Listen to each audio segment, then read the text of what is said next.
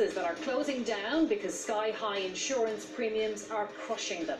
The HSE rule that makes carers feel like prisoners in their own homes. 1 million tonnes of the food we buy goes in the bin each year in Ireland. Chef Catherine Fulvio is shouting stop.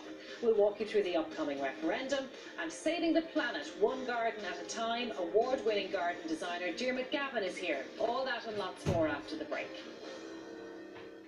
Insurance premiums.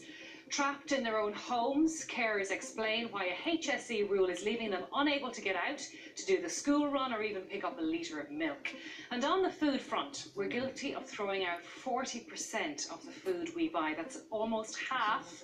Chef Catherine Fulvio tells us how to cut down on the waste. And garden designer Dermot Gavin tells us why he wants you to leave the lawnmower in the shed this summer. Welcome to Claire Byrne Live.